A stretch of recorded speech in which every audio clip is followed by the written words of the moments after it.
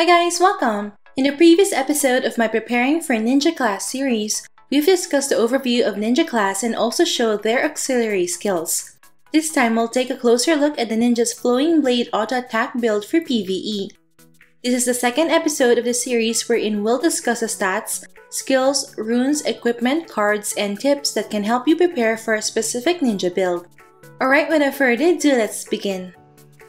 As discussed in the previous episode, the auto-attack of ninjas is very distinct as it is a cycle of 4 attack types which is called Flowing Blade. The first 2 attack types are just slashing animations, with each attack dealing 100% and 150% physical attack damage. Then the third attack type deals 3 stage damage, giving a total of 300% physical attack damage. And then the fourth and last attack type deals an explosive 600% AoE physical damage. The attack frequency of Flowing Blade is not affected by attack speed. However, Agi will still be important since there's an AC rune that will increase the damage of Flowing Blade for every 10 points of Agi. With this unique auto-attack mechanic of the ninja class, it's essential to complete all the 4 attack types of Flowing Blade. You need to observe the attack animation closely and wait for the 4th attack type animation before casting other skills. The proper timing of manual skills will ensure an increase in your overall damage output. With that in mind, let's discuss next the recommended stats for this build. Prioritize putting points on strength as it is a stat that directly affects melee physical power. This will be the foundation for beginners to increase damage. However, for veteran players who already have a high attack deposit, Agi will be more beneficial in increasing damage since every 10 Agi increases the damage of Flowing Blade by 2%. Just make sure that when allocating base stat points, your total Agi should be divisible by 10 for maximum efficiency. Having high Agi would also boost your flee, which can help improve survivability. Another important stat is luck, to ensure that majority of your attacks will deal critical damage. Getting at least 100 crit would be enough in PVE. Another advantage of increasing luck is that it will affect the calculation of true damage caused by the Soul Severance 4th job passive skill. Up next, let's discuss the most important skills for this build. First, for ninja skills, there's actually no skill that is exclusive for increasing the damage of Flowing Blade, so I suggest getting only the following buff and auxiliary skills. First is Force Spirits, which is a buff that summons an elemental aura around you. This will convert the element of your attacks and skills according to your chosen element. It also provides a 20% increase in the corresponding elemental attack. There's an Aesir rune which grants plus 15 Agi when you carry the Wind Aura, so this will be helpful in increasing Flowing Blade damage. It can also be used defensive as there's another Aesir rune that grants plus 20% damage reduction to the chosen aura element. Second is Leave It Behind, which is a channeling skill that continuously restores both your HP and SP for 3 seconds. This is a good defensive skill as you'll get up to plus 25% damage reduction while channeling if the Aesir rune is activated. Other auxiliary skills you should get are Ninjutsu 1000 Shadows to summon clones, Shadow Leap for mobility, Misty for defensive hiding, and Shadow Slash for increased casting range while hiding. As for your remaining skill points, there's an option to add points on a ninjutsu magic skill branch to unlock the prerequisites for the 3rd job skill Psychic Spell Ogare. This is a magic skill that summons a thunder beast around you for 18 seconds, dealing wind magic damage to one enemy unit every second. However, the overall DPS is only increased by a little since we will not focus on increasing magic attack. Its damage and duration can be further increased by activating these runes. Wow.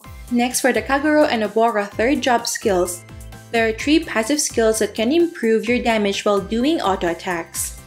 First is Sword Cultivation, which grants plus 80 attack, plus 200 auto attack, and plus 10% physical damage increase when wielding a sword type weapon. There's also an Aesir rune that grants up to plus 6% physical and magic damage reduction when equipped with a sword. Second is Shadow Warrior, which has a 20% chance of summoning a Shadow Warrior when doing auto attacks, causing neutral physical damage to the enemy.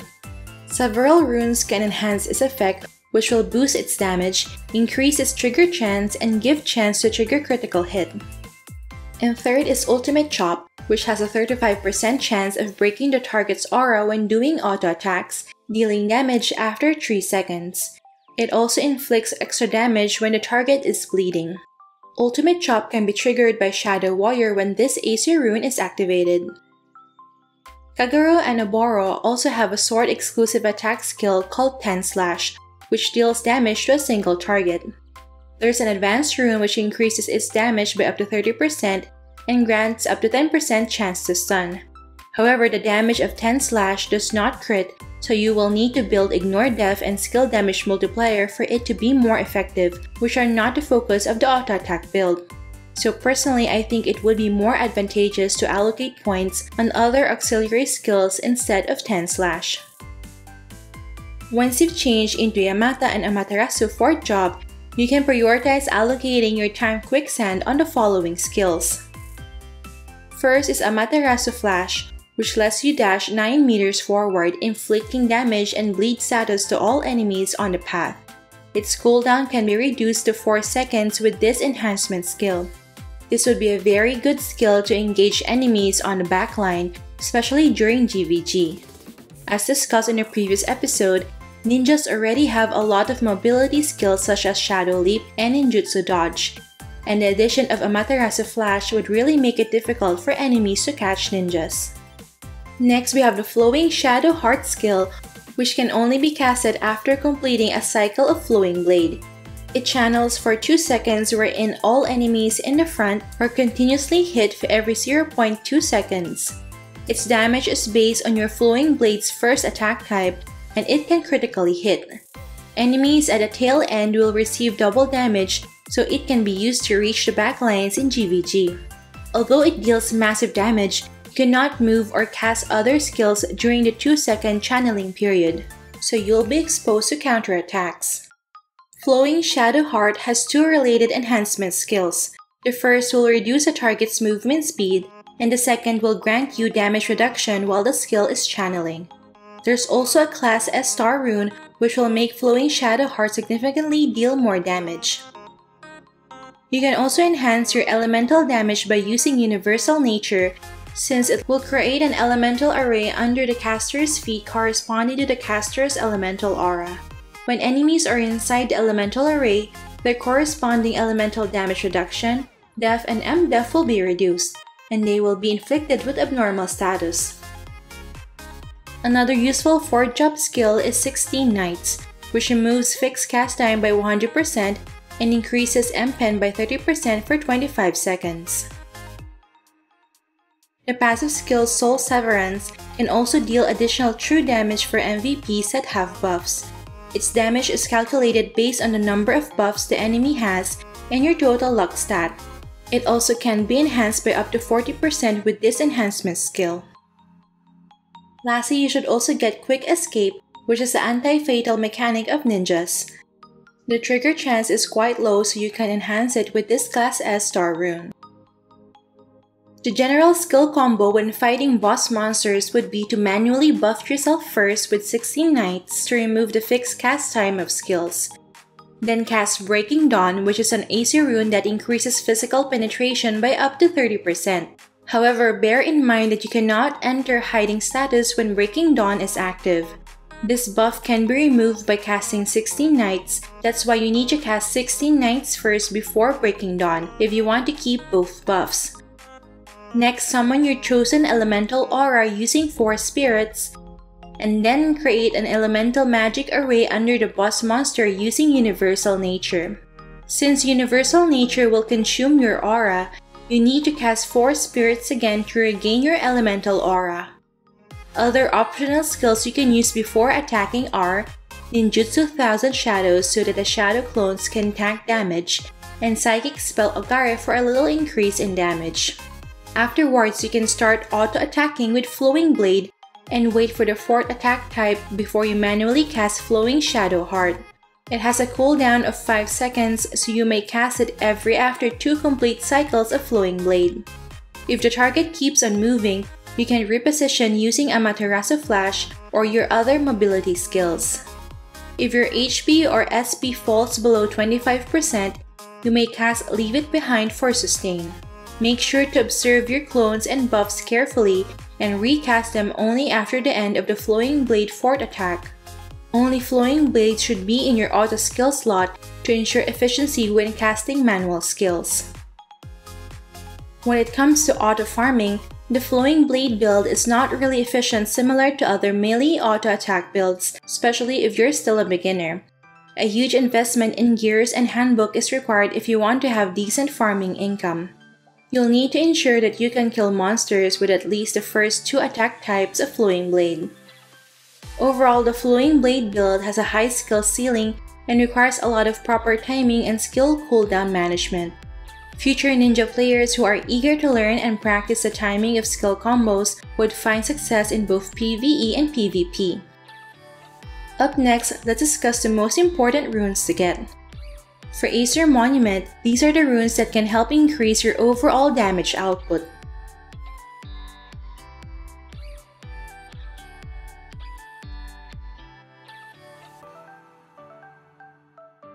If you have remaining gold medals and contribution, just activate runes that improve your chosen auxiliary skills.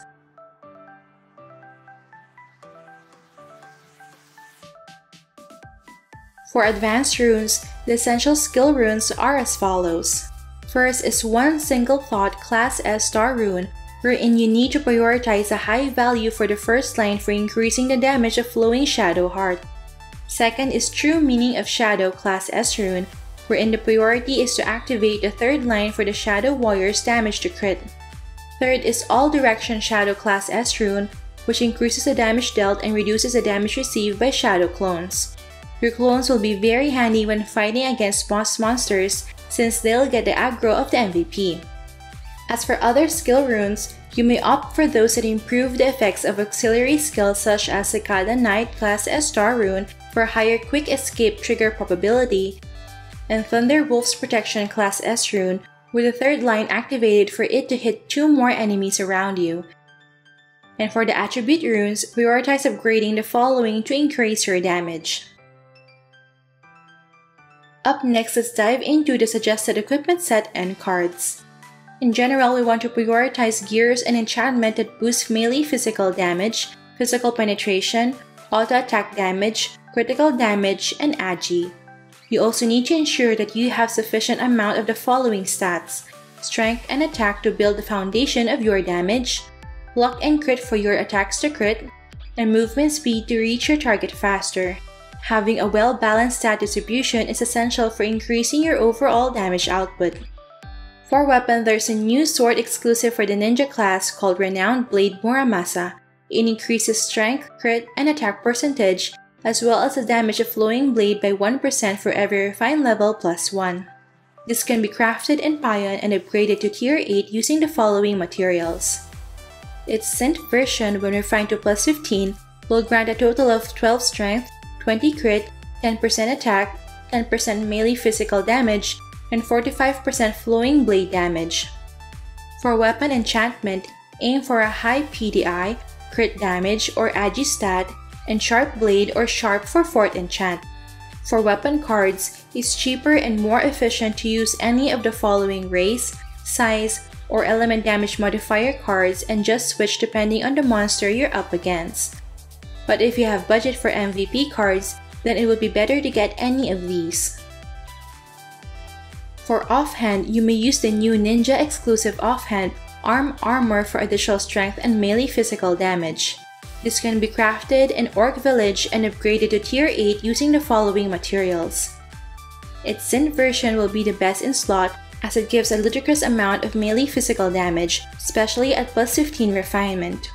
Possible alternatives are Vink Magic Bracelet for more pen and attack percent with a high flea build, or Golden Wrist which also grants pen and attack percent.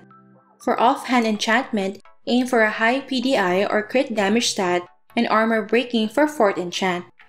For offhand cards, it's cheaper and more efficient to use any of the following element damage modifier cards and just switch depending on the monster you're up against. You may also use Meryl Rowland's card against boss monsters, or Anubis Star card if you're lazy to switch cards. But if you have budget, then it will be better to inlay an Alice Star card. For armor, there's nothing exclusive for ninjas, so you may just use either the Ninja Clothes Cold Night Song or Tyrannical Armor. The former grants more strength, luck, and melee physical damage, while the latter grants more agi, attack percent, crit rate, and crit damage. For armor enchantment, aim for a high PDI, crit damage or agi stat, and sharp for 4th enchant. For armor cards, you can use any of the following cards. For garment, you may use the synth version of the new ninja exclusive illusion garments or undershirt. Overall, synth illusion garments give you the highest auto attack damage, while synth undershirt gives higher attack, flee, and crit damage. You can check my garment synthesis video to know which crafting materials to prepare for this new feature in RO 2.0. For garment enchantment, aim for a high PDI or crit damage stat. For garment cards, you can use any of the following cards. But for late game, it would be better to use one of the following mini star cards. For footgear, the options are the synth versions of Wolf Grandma slippers for higher melee physical damage, advanced Sakkari shoes for higher crit damage, or rune boots for higher attack percent. You can check my footgear synthesis video to know which crafting materials to prepare for this new feature in RO 2.0. For footgear enchantment, aim for high PDI or crit damage stat. For footgear cards, you can use any of the following cards. But for late game, it would be better to use one of the following MVP star cards. For accessory, there's a new accessory exclusive for Ninja class called Ninja's Beginner Manual, which increases strength and auto attack damage. This can be crafted in Gingerbread City and upgraded to Tier 8 using the following materials. It has side effect with Famous Blade Muramasa that adds 10 crit and 10% critical damage. Its synth version grants additional 3% basic attack damage at plus 15 refinement. Other options are Hermit's Bundle for extra melee damage and attack percent, or Fading Tear which can significantly increase crit damage for a short period of time. For accessory enchantment, aim for high PDI or crit damage stat, and Sharp Blade for 4th enchant. For accessory cards, it's cheaper and more efficient to use any of the following element damage modifier cards and just switch depending on the monster you're up against. If you're lazy to switch cards, then you can use any of the following cards.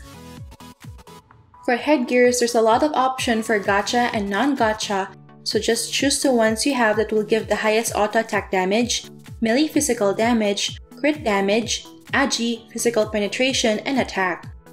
For headwear enchantment, aim for the following stats in each slot, especially the Zeal 4th enchant which increases auto attack damage. For headgear cards, you may use any of the following cards. But for late game, you may use a Gem Spirit or Adhumpla card. And for pets, the best pet would be the Moon Hugging Pup from the episode 7.5 main story quest, as it grants 20% crit damage for 10 seconds using the Moonlight Healing skill. Its passive also gives plus 10 crit. Other options for pets are Baphomet Jr., Mistletoe, Jiltrish, or Moonlight Flower. You may also use pets that can resurrect such as Ubun and Osiris, or pets that can taunt enemies such as Orc Warrior and Orc Baby. Lastly, here are the other things you need to prepare. First, if you're going to multi-job your main character, then prepare 88 Big Cat coins as it's unlikely that a job transfer voucher will be given for free. If you just want to experience the class, then you may free up a character slot before the release date. Then create a new character and go through the Curatura Academy program to change into the Ninja 4th job in just 2 days. Second, stock up on your guild contribution and gold medals for the AC runes, as well as dusty and glittering rune stones for advanced runes. Getting decent advanced runes requires some luck, so save as many rune stones as you can. Third, make sure that the stats in your guild blessing and guild prayers are aligned with the corresponding build. Prioritize increasing your crit damage, pen, attack, and elemental attack. Fourth, for Oracle Mirror, you may extract the stats of any of the following: a high refined combustible knife for physical penetration, a high refined slash for auto attack damage, or a high refined heartbreaker for crit and critical damage. Fifth, aside from getting a high attack deposit in your handbook, you also need to invest in these cards and headgears which provide strength, agi, luck, crit and critical damage unlock and deposit rewards. You can also unlock the following jobs for bonus stats. And lastly, save as much zenny and materials as you can, since some of the gears are not yet available in the current patch. You'll be needing at least plus 10 refinement on these gears, which will be quite expensive. Also, stock up on more coins for enchanting the new ninja exclusive gears. Alright, so far we've discussed the stats, skills, runes equipment cards, and tips to prepare for the flowing blade auto attack build of ninjas. Stay tuned for the next episode of my Preparing for Ninja series, as we'll focus more on the Huma Shuriken physical damage build. Alright, that's it for this video guys. Don't forget to like if you enjoyed watching this guide. If you're new here, I would love you to consider subscribing by hitting the red subscribe button down below. I would love to have you back. Thank you for watching and see you in our next episode.